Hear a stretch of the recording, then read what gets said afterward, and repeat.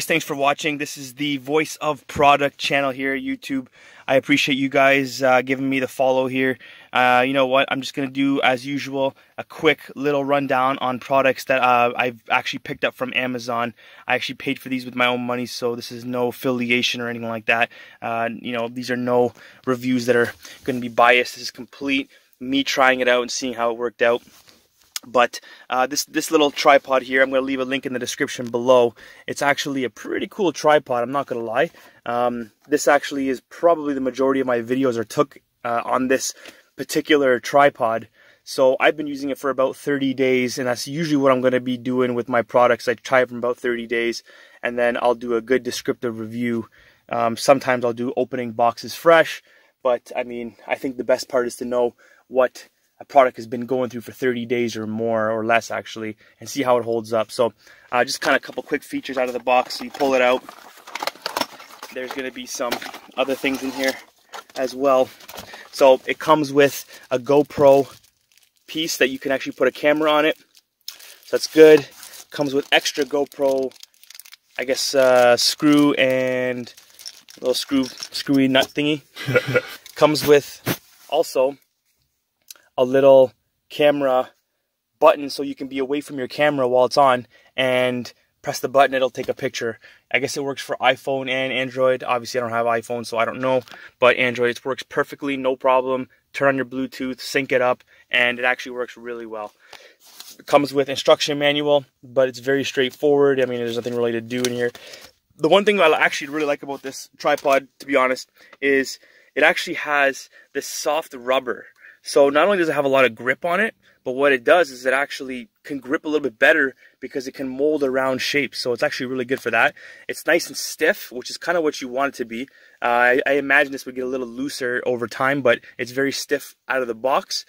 The top part here is plastic, so it's very good and it works very well. Problem is that I don't know how long this plastic would last. As long as this little part here, just don't put too much pressure. It holds it just a little bit of, you can feel a little tension, one more half twist, and then that's pretty much it. This thing also has let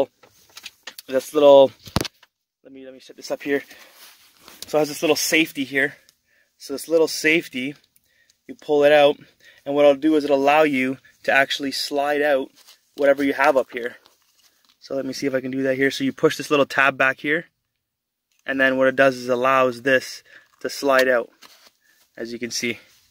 So you can take this little screw off here. I'm not going to do it now, but you can take the screw off, and it actually has a little camera screw at the top there, which you can put anything on it, really. You can. I have it on the phone thing, of course, because this is actually what I use mainly on my videos, and what you're probably going to see the majority of my reviews on this channel is going to be done with this thing, as long as it holds out. And if it doesn't, then I'm going to have another review on another tripod that happens to be the next one in line. Also, this little camera here actually has a swivel that it can go down 90 degrees, which is actually really, really handy. And it does any pretty much which way if you want to go down, up. It even has a screw on the back if you want to screw it down flat. So if you're trying to get like a different angle, maybe like facing upwards or something, I don't know. Either way, I think it manages to do both sides regardless. But it's just a little extra feature to have. But when you're tightening it, I want to be cautious and just say, hey, listen, do it tight, but just barely snug tight, and then that should be enough. So you know what, and then of course I always give a review, 5 star, and I'm going to give this actually a 4 out of 5 star because it actually was very cheap. I believe it was only about 15 bucks. And it's very good quality to me. I feel like the worst part about it is actually going to be this thing right here. I think over time this part's going to clamp and it's going to break because it's just plastic in there. And I feel like that's going to be the first thing that goes.